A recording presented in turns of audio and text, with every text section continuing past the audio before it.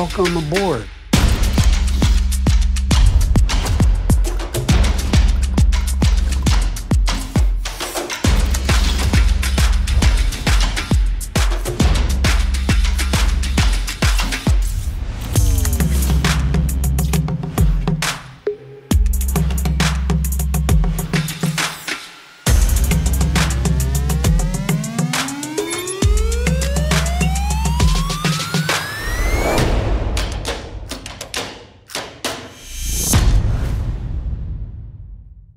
Please welcome to the stage Axios Pro Tech Policy Reporter, Maria Curie. Hi,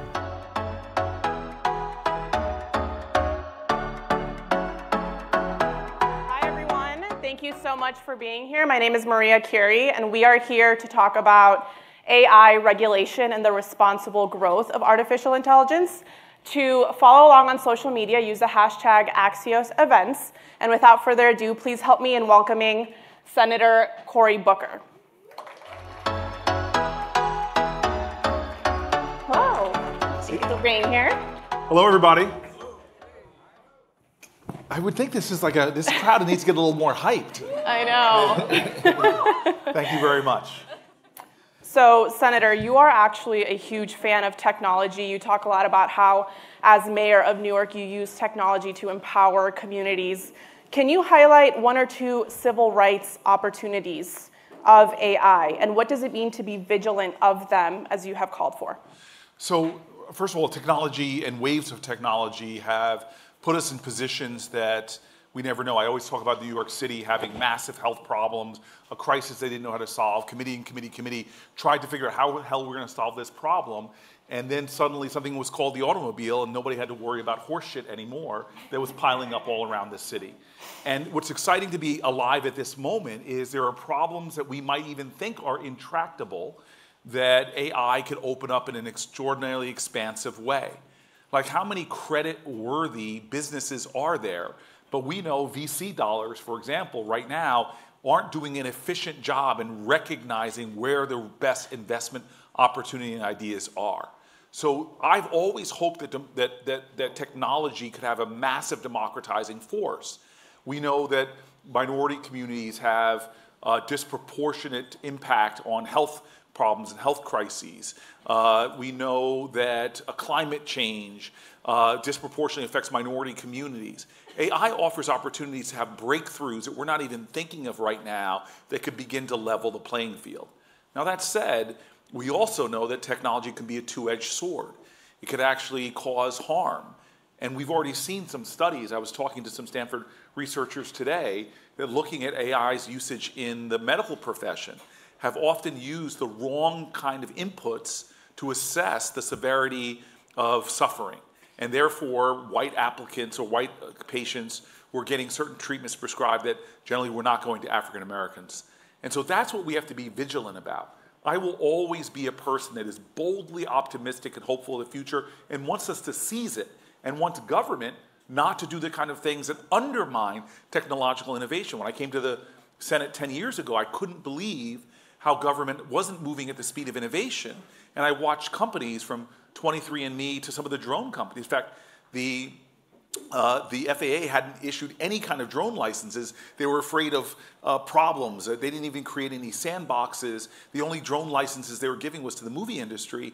And I said to the head of the FAA, if you were around during the time of Orville and Wilbur Wright, we would have never gotten off the ground. And so I want us to be bold about this period, to seize the opportunities, but to understand the dangers, especially for disadvantaged populations. You often say it can't be about us without us. Is Congress representative enough of America today to responsibly regulate on AI? And are lawmakers meeting with the right outside groups and people? So, I mean, this is just so you all understand. This is sort of my 10-year anniversary in the Senate.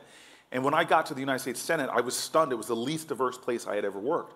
I just went onto the Judiciary Committee and looked into the Judiciary Committee, and every senator was white, and every staffer behind them was white. And I'm like, wait a minute, they're making decisions that are disproportionately impacting communities like the one I lived in, which was a black and brown community. And I went to Chuck Schumer. I talked about this morning, in fact, with him, and me and Brian Schatz, and said, look, Senator Schumer, why don't you force every Democratic senator to just publish the diversity statistics of your staff. And he did it. He said he got some people that were not necessarily happy about it, but in the 7 years that we've done that, the number of minorities and women hired on Democratic staffs have shot up. And the anecdotal stories I hear time and time again have shown that the diversity of staffs are helping to make better policy decisions. I just know some stories about sickle cell anemia differently affects African Americans, disproportionately affects African Americans. Having black people on staff talking to their principals about this has helped to move bills and legislation. And so what worries me about technology right now is I've already talked about the problem with VC investment. I mean, blacks, Latinos, women, way underinvested in terms of providing the same avenues to manifest their genius or the extraordinary breakthroughs of the company, way underinvested. But what frustrates me more is some of our biggest tech companies in America have in the low single-digit percentages of minorities on their staffs. And so I know the power of having diversity around a table to call questions. I saw it when I was first on the Foreign Relations Committee, and you had, I think, 21 men on that committee and one woman, Jean Shaheen, and I'd be sitting at the table sometimes and she would call a question about a global issue. Not that there's that many women around the globe, and that was a joke, people. This is a, I know you're gonna laugh at Rounds' jokes. This is a very partisan crowd here. What do you call a guy like me that doesn't have children that makes lots of dad jokes? A faux pas. This crowd is brutal. I mean, I'm a very funny guy, and they're just not laughing. But you see Jean Shaheen on that committee constantly calling questions that even conscious senators on both sides of the aisle weren't thinking of calling. So here we are in this AI world, and unless you have diverse ideas, diverse lived experience, diverse people around the table, I do worry about the representation of inclusive ideas. And I'll give you an example. An AI company in America was red teaming, was sort of testing out a platform. And I was at this conference. There wasn't that much diversity at the conference. And when we walked in, me and my friends who were of color, we just started asking the platform, like, what does a leader look like? Only got pictures of white men. What does a professor look like? Only got pictures of white men.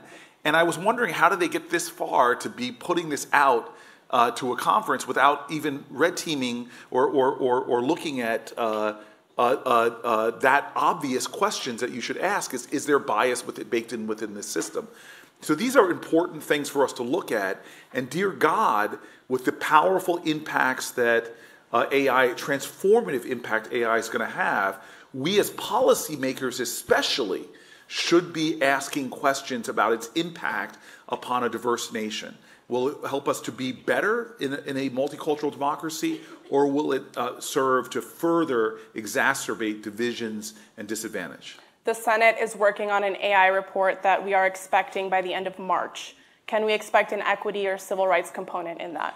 I'm excited and encouraged to see in the conversations that have been formed by the Gang of Four, one of whom you're going to have, that there has been a real effort to include diverse voices, diverse input, and to talk openly about these issues.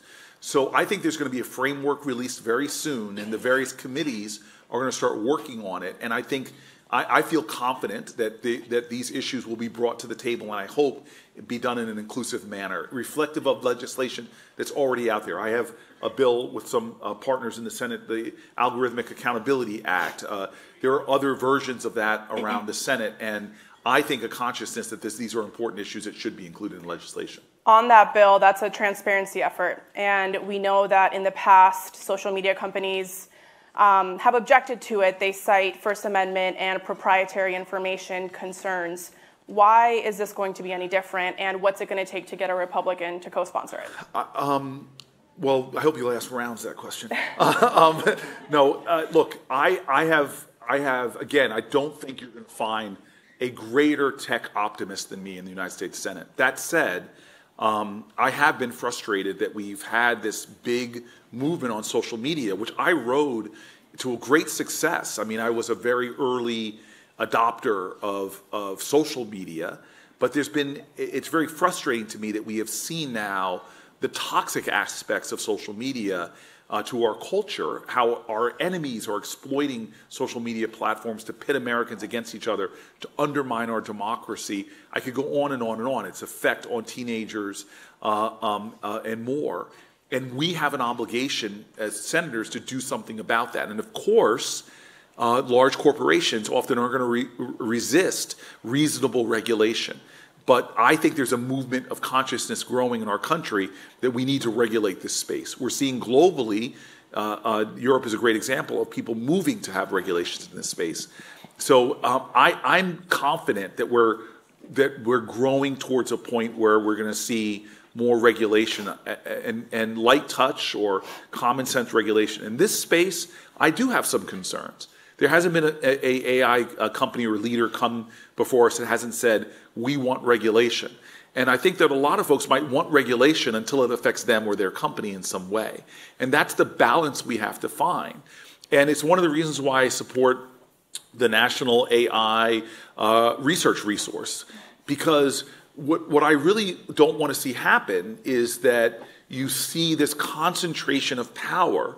And some of these models, to build them out, we're now talking trillions of dollars, large amounts of money that make AI research difficult to do in a democratic way. And I think that actually that makes me fearful that we're going to lose out on that, not just the diversity, but also getting the input of some of the brightest minds around the country that could help us think through these problems.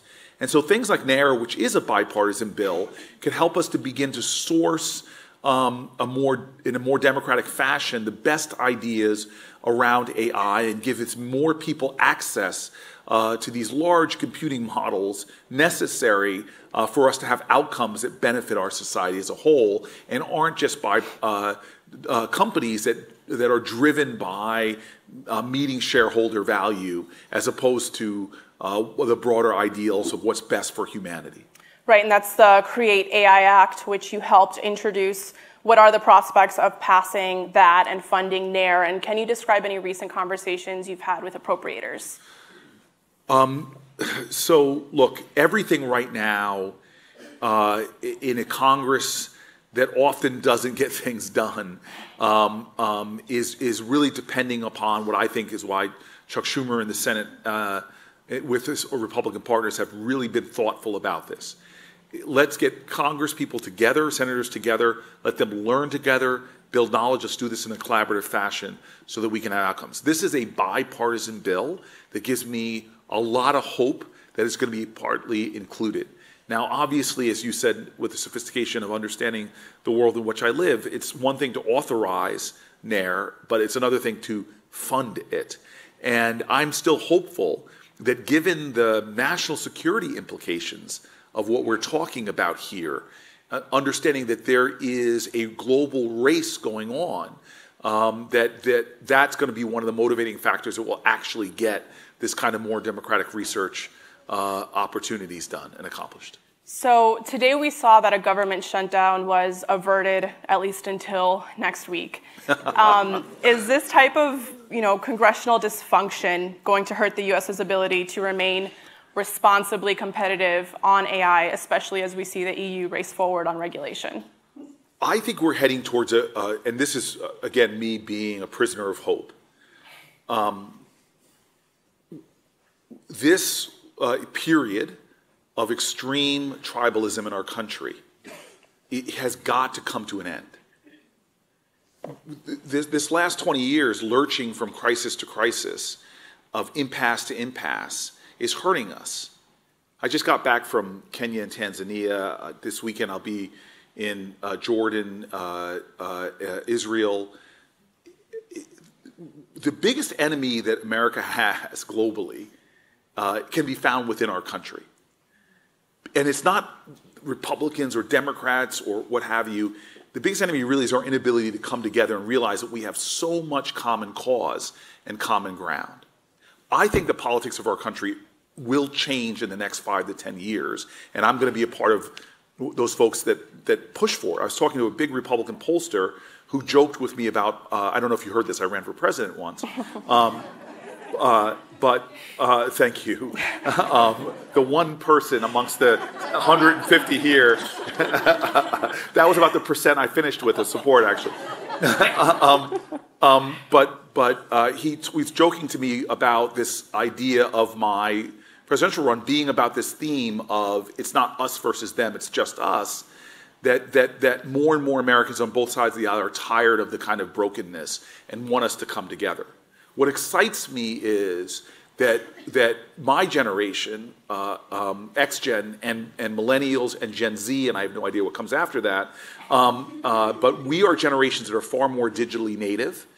And in some ways, that orientation makes us much more excited, hopeful about what the possibilities are for humanity and what our country can do in seizing it and defining our future. AI can be a part of that. And I'm hoping our politics over the next 5 to 10 years, as we see a generational shift, no matter what comes of the outcome of this presidential election, last baby boomer to be president of the United States. Mitch McConnell stepped down, announced that he will be stepping down. He's a baby boomer that's going to move aside now, I think, for younger generations of leadership. There is, I think, a new generation coming that is going to understand from technology to innovation, to the frontiers of and healthcare, the sciences, all of these areas, that there's so much more common ground than there are the kind of traditional tribalistic wars. And if it's not going to happen, we've got to make that happen. Because when I travel the planet Earth, what worries me more is when I hear how urgently other countries want the best of who we are, that we've got to manifest not just in our politics, but in the way we have, for generations now, ushered in the future of humanity. Perfect note to end on. That's all the time we have. Thank you so much for your time, Senator. Thank you. Gracias. Thank you.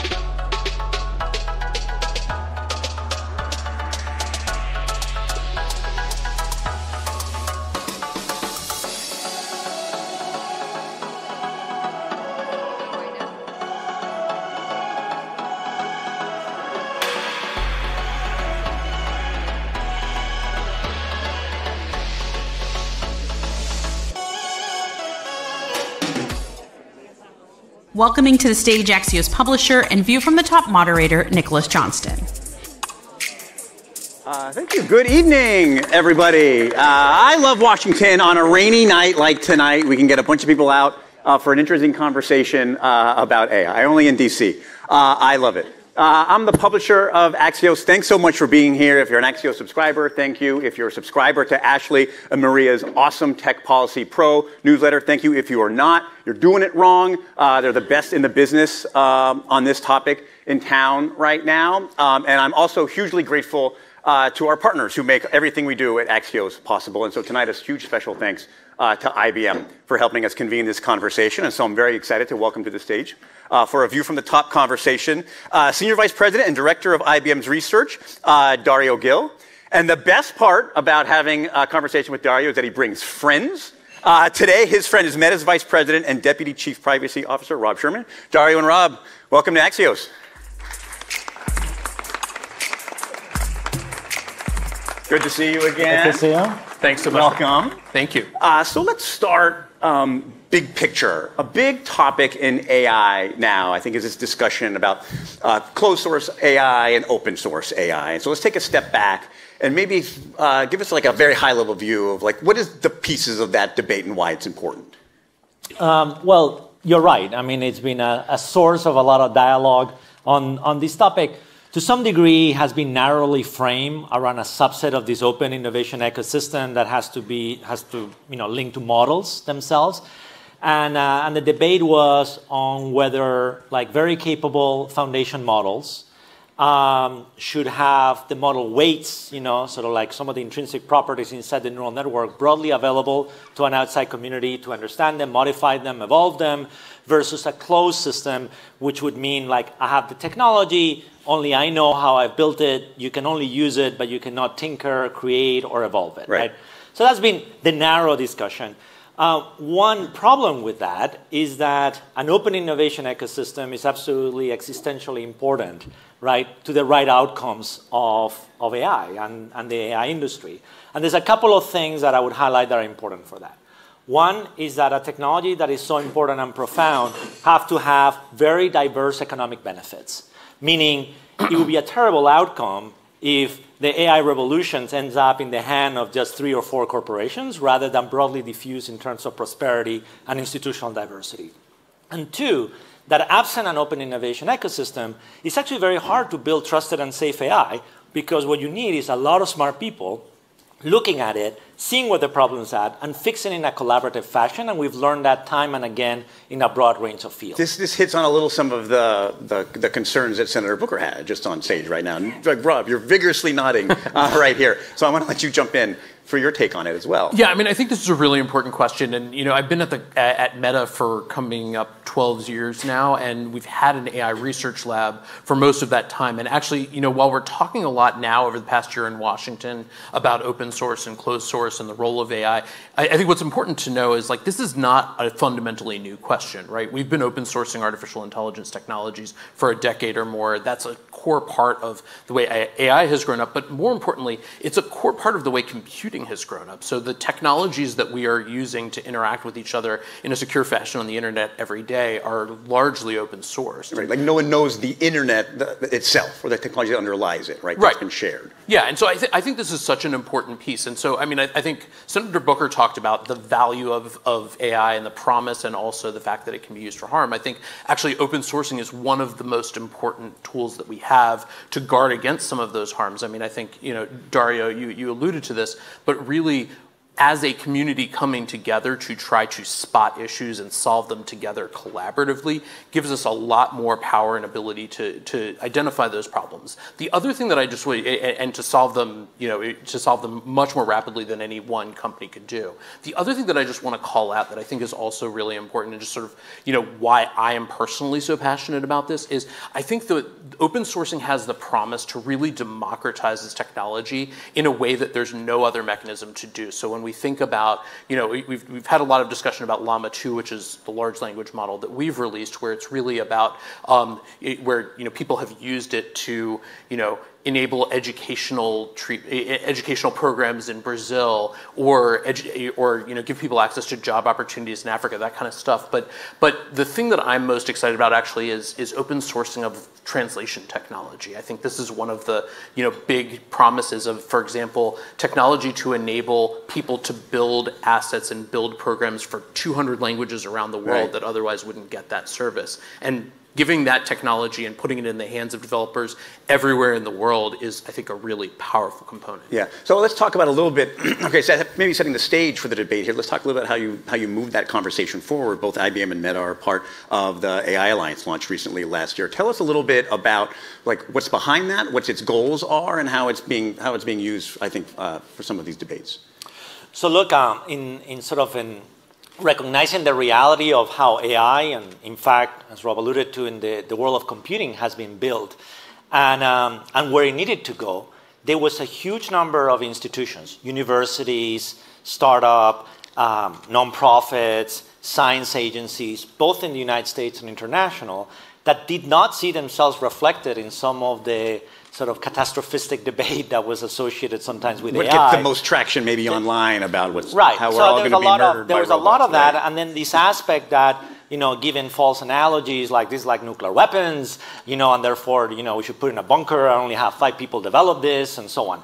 And they didn't see themselves recognized. And then we started having conversations about how do we actually engage in a proactive fashion and involving all of these institutions in shaping the future of AI.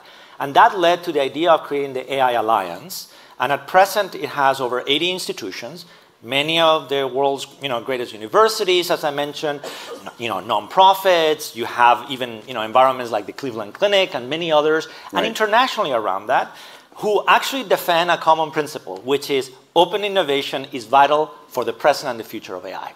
And we have working groups within it that allow us to collaborate. One of the most popular subgroups around that is actually around trust and safety and benchmarking of AI models.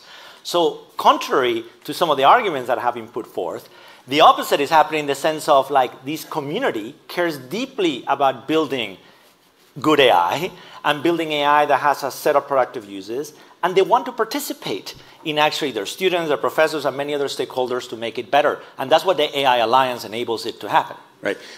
So what I love about these kinds of events in DC is that when you hold an event on one of those topics, everyone who shows up, they really care about this event. They're in charge often of these kinds of topics or regulating it, or at least think they do.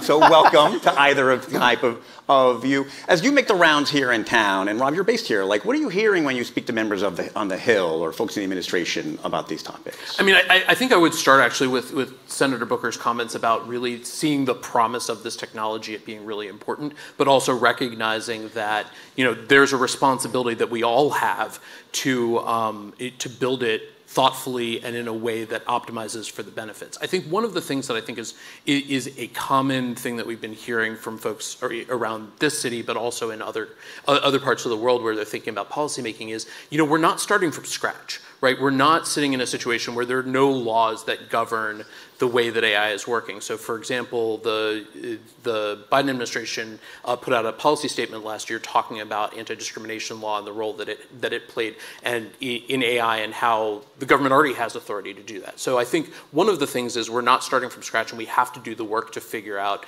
how those existing laws apply. But then I think it's also equally important, and this is something that I hear pretty much across the board in the conversation, is there are new questions. I mean, we've started to talk about some of them now, and we really have some urgency because unlike lots of other areas where we're making policy, we have some urgency to figure out actually tangible solutions right now because the technology is moving so quickly. And I think actually going back to Dario's point about the AI Alliance, one of the things that I think is powerful there is it's not just about identifying the problems and talking about why they need to be solved, but actually deploying technical solutions that can actually help. Then what is the advice you give to folks in the room? What should they take away from, you two folks are on the technology side, most of these people are probably policymakers.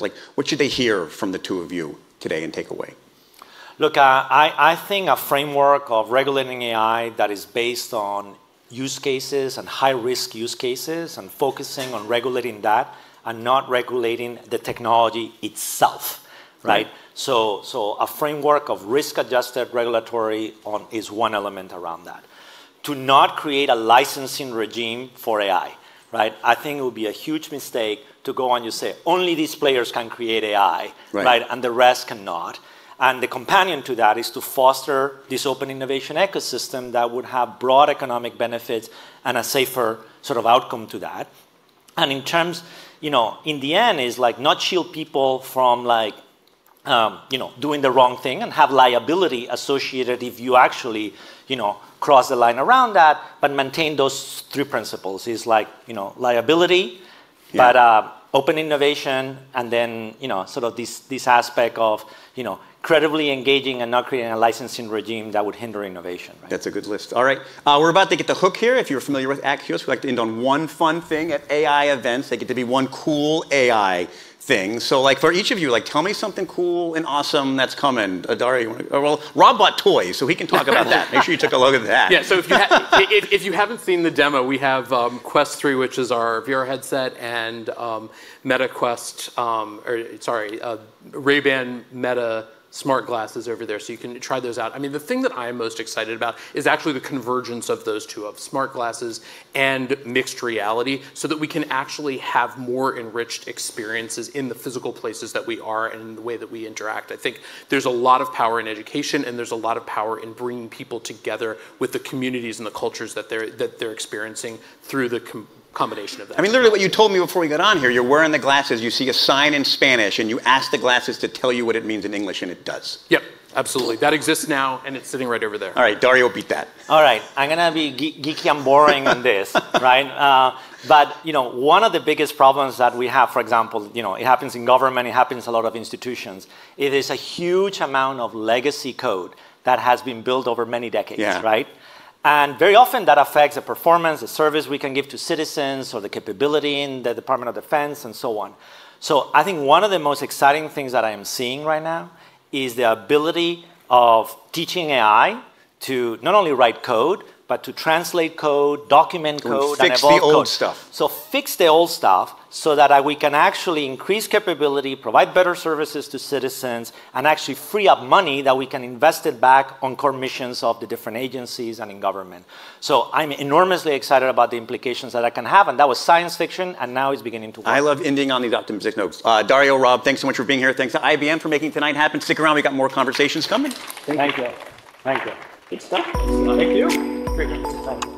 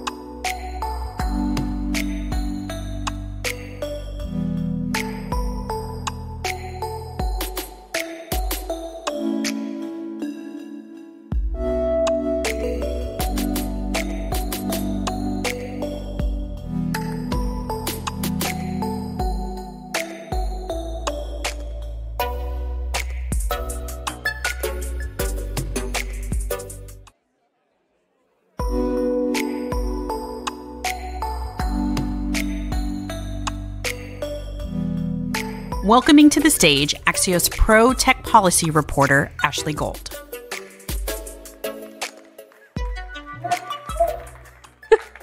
Hi, everyone. It's good to see you tonight. For our next speaker, we are going to be talking to someone helping forge AI policy at the administration level. Please join me in welcoming NTIA Administrator Alan Davidson.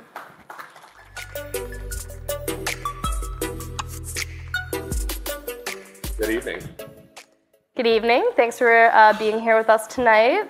Got a good turnout. I think people are excited to talk about AI. What else?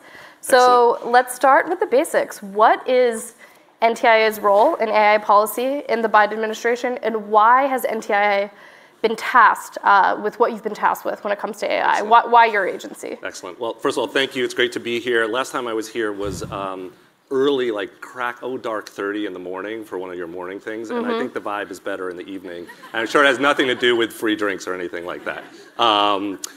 It's great to be here, and I will say, so right, why NTIA? Why are we here, and what are we doing? We're here in part because what we do, NTIA, what we do is tech policy. Tech policy is what we do. Right now, for us, we serve as the president's principal advisor on telecom and tech policy. Right now, for us, that means a big mission around connecting everybody in America with broadband, managing the federal spectrum, making the internet a better place, building a better internet. And all of that falls into the rubric of how do we make sure that technology is working in service of people, in service of human progress. And there's no better example of that challenge today than the conversation we're having around artificial intelligence. And we've been given some big homework assignments by the administration as it starts to tackle this question around how do we make sure we've got responsible AI innovation. We're doing work around the openness of AI, as we were just talking about, around building more accountable and trustworthy AI systems, and just generally around the policy aspects of AI. Let's talk about what you just mentioned. NTIA is going to have a request for comment on open foundation models. So let's quickly go over what is that and why is it important to create policy around. Right. And it's important, well, you heard some of it already. And the starting point for this administration is responsible AI innovation is going to make a huge difference in people's lives. We want responsible innovation. We know it's going to transform every part of our economy. We want that innovation to happen here in America, here in the West. We know we're only going to get that responsible innovation if we also deal with the very real risks that we face in these systems that are already being deployed today. Not the future risks, but today, risks around privacy, security, safety, bias, right? This assignment around the question of openness of models is really important, because if you want to make sure we're doing responsible AI innovation, there's a big question about the openness of these, especially the most important models. And the homework assignment we were asked to look at is, what should our policy be around openness in this space? I think there are a lot of folks who initially looked at this and thought, wow, making models open could create real safety risks. You know, will we have proper guardrails? Are there concerns about how these models might be misused? I think there's a countervailing view, and you heard some of it earlier just now, that it's really important to also think about competition, innovation. We want to make sure that the most important AI technologies aren't just kept in the hands of a few large companies. And so that is the balance we need to work our way through in this. That's why this is so important. We need both safety and security and responsibility, and also openness and competition, and that's we're looking to figure out how we get both. And is the hope that that ultimately turns into policy the White House could roll out in another executive order, or Congress could take a look at? I ask because I heard from a lot of more open source type AI companies that felt they were kind of left out by the AI executive order, that it really focused on the bigger, more closed system. So how should those smaller companies that focus on open foundation and open source be thinking about what you're doing now? Well, I think to start with, there are a lot of tools in the toolkit in terms of what we ultimately do in this area. And, you know, the federal government, obviously there are issues that, you know, one could think about legislation, but that's actually quite hard to do. But there are a lot of other things. We've gotten, for example, a set of commitments from a dozen of the leading companies in the space to make sure that they've got a set of protections and guardrails in place. We have the power of the purse, our own procurement, like what is the government going to buy? So there are a lot of different ways we can approach these issues and different tools that we can use.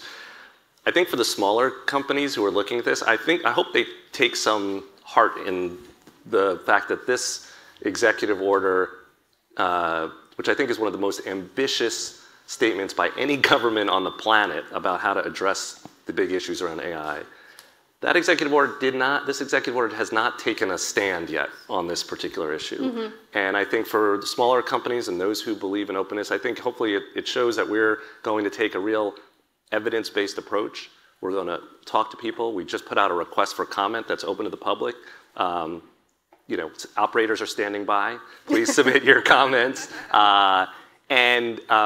We're going to listen to what people have to say and think deeply before we make any choices here. Mm-hmm. And what are some of the challenges? I mean, government is obviously bureaucratic, slow. What the government has been able to do so far on AI is frankly impressive to me as someone who's watched the government for years. Right. Usually we're not moving this fast, but clearly it's not quite fast enough. We just saw the other day with Google's image AI generator had a bunch of flops, as you might call them. So when these things are... It's a technical term of art, right, yeah. When these things are sort of rolling out in real time, the public is using them, experimenting with them, right. And it's sort of this trial and error in real time, and the government can't exactly roll out a new rule tomorrow about it. Like, how do you deal with that? With humility, hopefully. In some ways here, we know this is an extremely dynamic area. And what's amazing about this moment is I do think that AI has captured everybody's imagination in a way that we haven't seen before, mm-hmm. right? Like you've been in this space, a lot of us have been in this space for a while. This is something different. It's usually a little more boring around here, honestly. I don't know about that, but this is really, like if you think about a year and a half ago, you know, most people hadn't heard about ChatGPT, right? And so there's this moment, right, where I think because of the accessibility of some of these tools, and I'm not sure these are even the most important tools in the long run, mm-hmm. right, the large language models, it's captured people's imaginations. So we have to lean into that moment, and I think you're seeing government respond with a sense of urgency in a way that you rarely see in the tech space. Certainly that's been true for this administration. We got the commitments from companies this summer and this fall, put out an executive order this fall that's massive, probably one of the biggest that anybody's ever seen in recent history. We're working on international commitments because we know that math doesn't stop at the border. We need to be working on this with our partners. And we're leaning in. And I think so we have to always be, but I think we're always doing it with a sense that we want to promote innovation, responsible innovation. We don't want to stifle the market. We want that innovation to happen here, but it's got to happen responsibly. And that is what we're constantly now working towards. And I mean, you've been in this space for a long time. You formerly were at Google. I tend to think that long time ago. Yes, right. You know, I think that companies have gotten a lot more simpler time, I should say. A simpler time. I tend to think companies are a lot more responsive to Washington than they used to be. They're paying a lot more attention. There's a little more deference. What are your observations of how the relationship between leading tech companies and government has changed over the years, especially now that we're in the AI era and sort of maybe move past the initial sort of tech clash over social media? I think it's a great question. I think your observation is exactly right, which is that the relationship between Washington and the tech community or Silicon Valley has really changed over time. And I think you're seeing, I mean, the conversations already this evening show how engaged not just companies, but academics and civil society, nonprofits are in these big tech issues. I think about, I used to have this chart, like when did every company hire their first public policy person? My kind of chart. Yeah, Love it. Exactly. And for Microsoft, it was like, I think it was like employee number 20,000, let's say. And for Google, it was probably around employee number 2,000. And for Twitter, it was probably around employee number 400. And if you look at OpenAI or Anthropic AI, you know, these are companies that are hiring in their first 100 or 150 employees, they've got to have a public policy person. And that is just one indication of the seriousness, and we're seeing it. And what's amazing to me is, that's why this moment is so interesting, is everybody's leaning in. Companies are leaning in, public interest groups are stepping up, and now you see governments at the federal level, at the state level, everybody's thinking about how do we respond to this revolution. Absolutely. And let's talk about Congress for a second. We had Senator Booker up here. We're going to have Senator Rounds. From your perspective, what would be the most useful thing for Congress to do legislatively on AI in the next year or two? There's a lot of possible answers to there. There's a lot of things that are potentially on the table. I think the most important thing is what Congress is doing right now, which is getting smart on the issue. And I've been really impressed with the level of investment on both sides of the aisle in these education and fact-finding sessions. And that's where we have to start. And then the next piece of it will be, there's a menu of things that we could do. Supporting openness in the space, transparency rules, supporting computing infrastructure, making sure we have the tools to compete on this global stage. And I think that is a very good place for Congress to pay attention. There will be other things down the road about making sure we have those guardrails in place. The only other thing I'll say is there's a set of things that have been overdue on the congressional agenda in the tech space that would really help in AI. You don't say. Like what? Well, like a comprehensive privacy law, yeah, if you would. So, you know, we always say this is the year it's going to happen.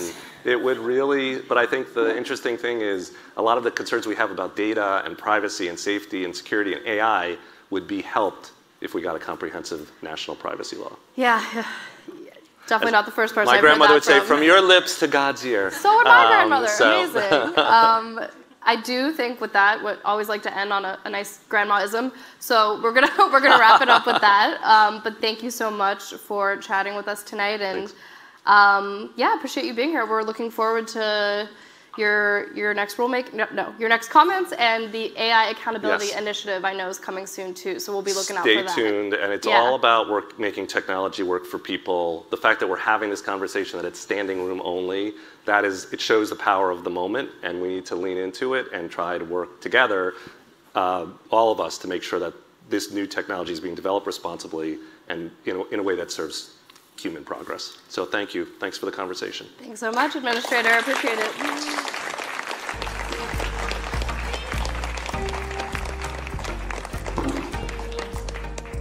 Good at stuff these days, man. We are going to close out tonight's interviews with a leading voice in the Senate on AI policy. Please welcome to the stage South Dakota Senator Mike Rounds. Hey, how you doing? I see you. You got it. Hey. Hi, Senator. Nice to see you. Nice to see you. Thank you for joining us tonight, and thank you for closing us out. We saved the best for last. The votes take a priority. Yes, got to vote. Let's kick it off with some news from yesterday. There were reports that the bipartisan AI working group is going to issue some sort of report next month. Can you tell us a little more about that? During the time in which we had 9 different events where members of the Senate and their staffs were invited to come on in and listen to leading AI contributors from literally all over the United States and in some cases around the world, we were trying to provide at least a good background to everybody so that they could begin the process of talking on a committee-by-committee basis what they would be looking at in terms of legislation, incentives or guidelines to try to move it in the right direction. And what we've come up with is at least a profile of different ideas so that we can share that with committee chairs, committee ranking members, members of the Senate who have an interest in it, to kind of lay out some ideas about what their different committees might want to take a look at, but kind of just a message, not so much telling everybody what to do, but what the different areas of interest might be, and perhaps some pathways down for consolidation of some for different committees. Just as an example, if you're looking at how healthcare works, the Finance Committee might very well be an area where they're going to take a look at different approaches about how you pay for these innovations and so forth through Medicare and Medicaid and so forth.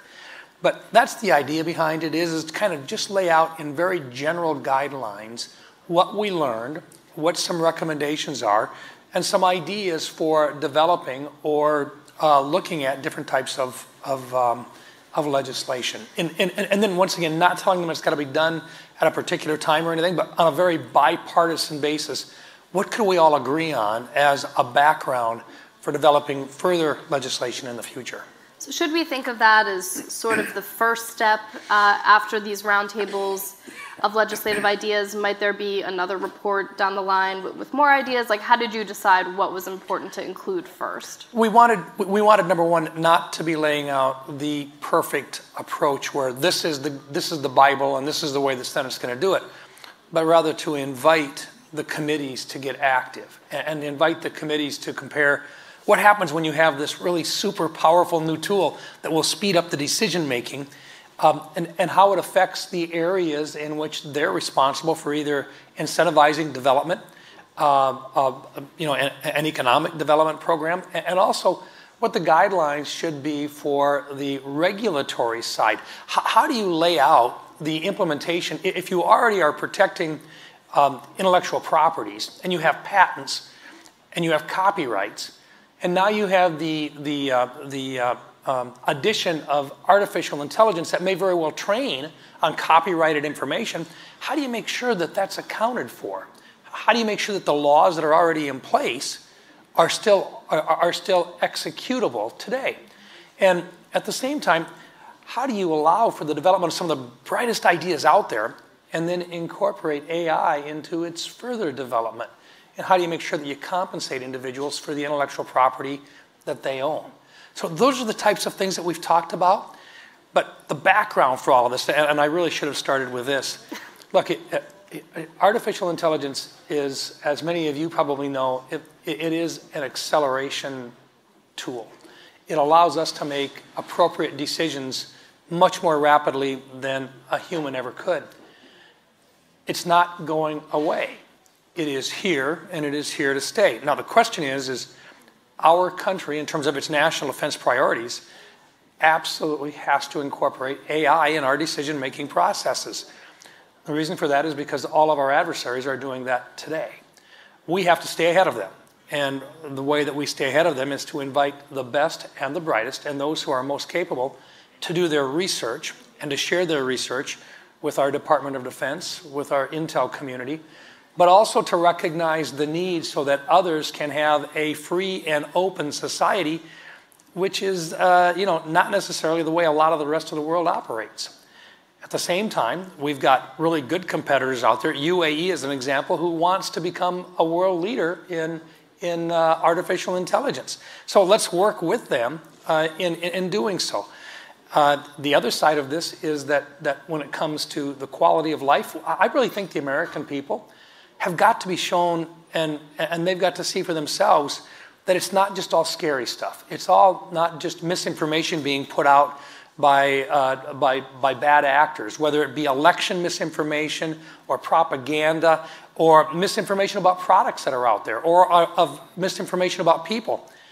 It's also the quality of life improvements that artificial intelligence can bring to this community. And healthcare, I think, is going to be one of the leading areas where we can, in a very short period of time, make major changes in the delivery of healthcare and the curing of some of the most critical and dangerous diseases that mankind has today. And have you sort of spoken to committees about legislative ideas that you have? Are there any specific committees you hope, start getting some bills out as soon as possible? Or do you think maybe it touches every committee? It really does touch every committee, but some committees more than others. I think the Finance Committee, we started today, Todd Young and I are talking to the Republicans or the ranking members on the committees. Chuck Schumer and Martin Heinrich on the Democrat side will probably be doing the same thing with the chairman. And then we'll try to bring them together in a bipartisan fashion. In the Senate, it takes 60 votes to do anything. We need to keep this bipartisan in nature, and we need to find those areas of consensus so that we build that confidence that we really are moving in the same direction when it comes to using this extremely valuable tool, but this valuable tool that could be used for bad purposes if we don't pay attention to it. So we're going to go committee by committee. We're going to visit with them, and our invitation is we've got some ideas, but we don't want to dictate. What we want them to be able to do is to recognize what the impacts are to the areas that they either regulate or promote. And if we can do that and provide them also with necessary tools such as great advice from multiple different experts in the field of AI, now they feel more comfortable in looking at what should be either regulated or what should be incentivized. And look, we're going to end up doing both, but I'm going to start with this. If something that goes on is an activity that we consider to be illegal today, simply including a rapid decision-making process such as artificial intelligence doesn't change whether it's right or wrong. If it was wrong before, it's still wrong today. And so we have to be able to incorporate that into the way that they lay out the guidelines for the regulatory aspects. But the other piece of this is that these really bright people can really go any place in the world and do their research to continue to build AI at as rapid a pace as possible. So if we chase them off by a regulatory environment that says, we're really going to slow you down and we're going to make it more difficult for you to do this, they simply hop the next plane and they take their intelligence with them, and a lot of the data and capabilities go with them as well. So we want to incentivize them to be here. But at the same time, the vast majority of them have told us regulatory activity is okay as long as it's a light touch and you're doing it to promote the continued development of AI in a safe environment.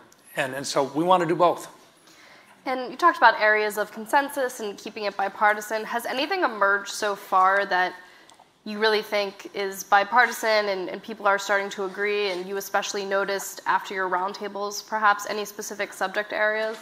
Surprisingly, perhaps, and maybe I'm biased on this, I serve on the Armed Services Committee. I'm ranking on the Cyber Subcommittee, and I also serve on the Intelligence Committee. And I think the one thing that caught my attention was the understanding across the board that we had to be as good or better than anybody else in the world. And the reason for that was because in the defense of our own country, we can leave nothing to chance.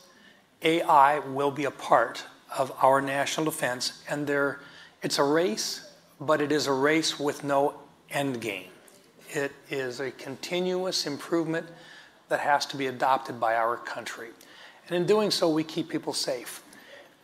If we don't, and if our adversaries see this powerful tool as something that they can gain an advantage on us on, then pretty soon they begin to dictate the terms of what a peaceful world might look like, or what a really ugly world might look like in the future. And so that's number one. And we found that consistently across the board with all of the experts. The other piece was that when it comes to the ability to compute at a really rapid pace, that's not going to end. But we have to do whatever we can to slow down some of the most advanced computing capabilities when it comes to allowing it to leave our country. And it's not that we're going to be able to keep these advancing systems away from some of our adversaries for a long period of time, but every month that we can delay their capabilities from growing with ours gives us one more leg up in keeping our country and our allies safe. And can you sort of talk about what sort of companies you might be referring to? Or is it the companies that are working on the most advanced models, and what does sort of keeping them in check look like at this point? Yeah, look, in order to advance AI, you've got to have a couple things happen. And number one, you've got to have the ability to compute at an exceptional rate. And the chips, so we're talking about the chip makers, but we're also talking about the folks that actually write the original algorithms and who can then teach the fastest of the machines to actually create their own algorithms. And then to network. And that's one thing that we are really, really good about, is being able to network and to combine and to access multiple systems at one time. We're as good as anybody in the world at it. We have to keep that. And the other piece on this are, if it still comes back to the old adage of, garbage in, garbage out. If you don't have good databases, if you don't have labeled databases to learn from to begin with, then you're going to have some really bad information out there. And if you don't have really good databases, just as an example, people are really concerned about whether or not you have biases built into your systems when it comes to items concerning day-to-day operations, making a loan, buying a house, and so forth. But I would challenge you to begin with, we make decisions today about who should be able to buy a house and who should be able to get a loan. A lot of that is made by a human being. There is no human being out there that has no bias. So we start from a position of, can we make it better using AI? And can we, as we learn better ways to do that, to incorporate the better algorithms into it, do we have a system that actually allows us to make those improvements so that people have confidence that we're trying our best to eliminate as many of those biases as we possibly can? So that's another piece of this. Those abilities to take multiple databases and to bring them together, that allows for some of the fastest systems in the world to actually develop more quickly and to do a better job. When we say we're going to combine all these bases, these databases, there's one thing that should raise a red flag for everybody, and that is, well, what about personal privacy? And part of what we've got to be able to do, and I'm going to come back to the healthcare stuff. I want to make sure that we do everything we can to do as much in terms of the quality of life for individuals that live in this country as we possibly can, and for mankind around the world, quite frankly. But in order to do that, you also have to respect the privacy of the individuals. So we have to create databases, combine databases, but do it in such a fashion that we still protect the privacy of individuals whose information is found in those databases. So just we've got a lot of stuff to do. Yeah, I think you and Administrator Davidson agree on privacy and the need for that. And we only have a little bit left, so I'm going to ask you real quick, will we see any AI bills on the floor before the election? You may very well, but they will take different forms and they will be attached to different types of products that are moving through. The National Defense Authorization Act has some already in it. You will see more in the NDAA this year. I think if you see improvements you may very well see some things in any type of an appropriations bill. There may be some. But in terms of each individual committee, they're going to have to kind of work through their own items and identify the most important items. Privacy and also transparency for the upcoming election is an area where we might very well see some items to improve our capabilities to identify for the public what is misinformation, because you're going to have to use AI to identify an AI-created misinformation program. And on that note, we're going to wrap it up. Thank you so much, Senator Rounds, for joining us, and we look forward to seeing what else you guys do up on the Hill on AI. Appreciate it. Thank you. Thank you. Thank you.